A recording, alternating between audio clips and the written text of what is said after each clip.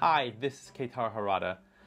My guest this evening for Music Today is Ryan McMaken from Savannah Music Festival. It's a live stream show on Facebook and YouTube at 9 p.m. Eastern Standard Time. We'll be discussing how arts organizations can be creative during this pandemic. Speaking of Savannah, make sure to check out the other interviews with our friends in Savannah. For example, Melinda Fradley from the Savannah Children Choir, Mikki Sodergren from the American Traditions Competition, Maria Zouves from the Voice Festival, and John Morris Russell from the Hilton Head Symphony.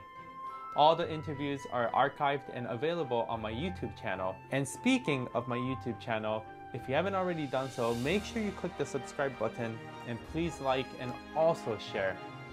And if you haven't already done so, please subscribe to the Savannah Philharmonic YouTube channel because every Monday we release an interview called SavPhil Music Monday, where I interview the members of the Philharmonic family.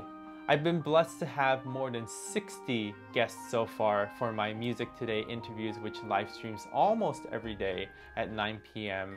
And recently I was featured in a national newspaper in Japan about Music Today.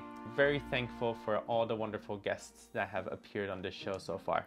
As COVID-19 numbers are rising, please make sure to wear your mask, wash your hands, and sanitize. See you at 9 p.m. tonight.